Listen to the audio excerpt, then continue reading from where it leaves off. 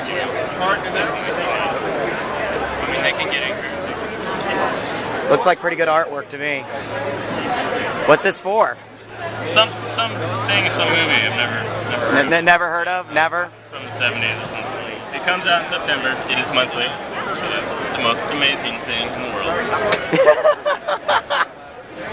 With help from my friends here.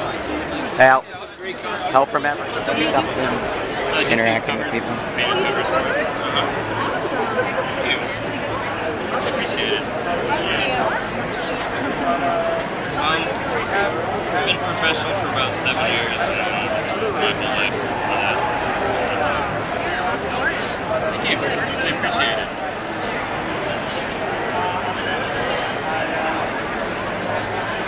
Yeah, you're welcome. Thank you. You know, I don't know what kind of audience it's going to have.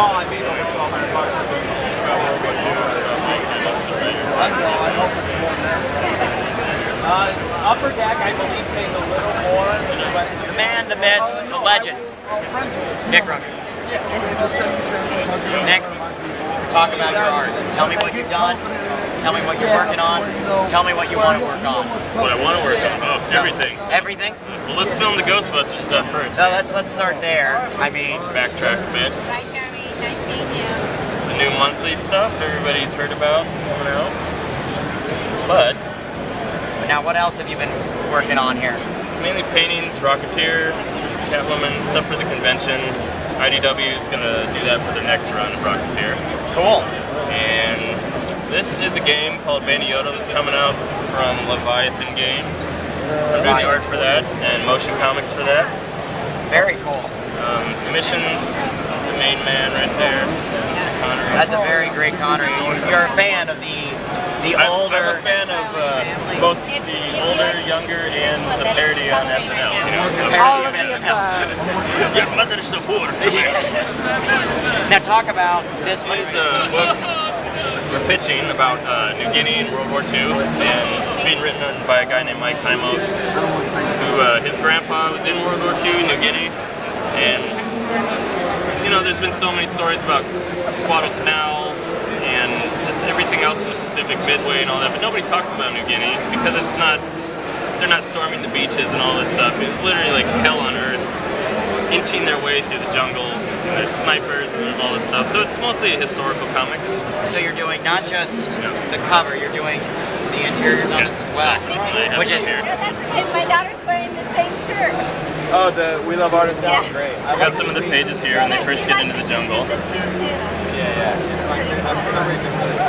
Are you very excited about this? I am, definitely. So, yeah. We're hoping to finish it by the end of the year, maybe next summer, pitch it around. So, you know, very cool. Talking to different companies about it. Very cool. Now you've also done some things with another very popular series, is Angel. Yes, very much so. Do you have some Angel to show us? I've done probably 30, maybe plus covers for Angel. They finally finished their run on IDW. They've been there since I think 2000, and now it's back at Dark Horse. So I had the pleasure of working on Angel. Big fan of Spike. Anything Joss Whedon, pretty much. Anything Joss Whedon? Yeah. I took the bag home. That one there. Okay, good.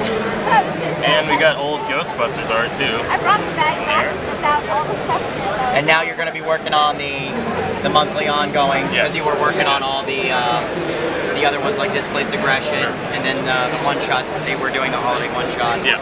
So that's very cool. And now tell us, where do you want to wind up in your career as an artist, if you don't mind me asking? I would love to work on concept art for film, movie posters. I know they don't really do illustrated stuff so much more, you know, but probably conceptualize things for film. I want to continue doing comic book covers for the rest of my life, you know, so the schedule depending.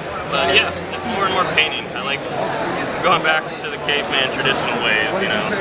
Now, is that your art process, is pencil, paint, and then submit? Sure. Yeah. So I'm a novice. I can't paint. It's fine, yeah. I can build a proton pack, but I can't. Yeah. I can't paint. I can't draw. I can't even draw a stick figure. Yeah. Well, I mean, the process I'm using now is very reminiscent, not nearly as good, but very reminiscent of Drew Struzan, who's one of my all-time heroes.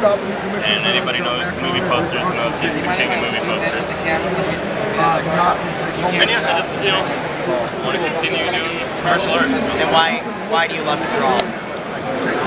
I'm sorry, I don't mean to put you on the spot like that. I know it's kind of a weird question, but there's something about communicating to like the soul of another human being through art. You know what I mean? And not trying to convince someone of something, just striking something in them that's in their subconscious. I think is pretty cool. And all these artists that we all aspire to be are basically the closest thing you can get to real magic. You know, not magicians with the fucking hats and stuff. You know, the rabbits. And that's hard. That takes practice. But you know, it's an illusion, and this is nothing. So. It's real. Yeah. It's something substance, and it's something you can actually have. It's just fascinating to make something that's two-dimensional, you know, seem real and believable. Right. Yeah, so. Well, absolutely. Well, folks. You got to splice this interview with the other one. I will. Don't worry. I'll splice it together. Ladies and gentlemen, Mr. Nick Runge himself, cover artist, one of the best out there. Check out his stuff. I'm nobody.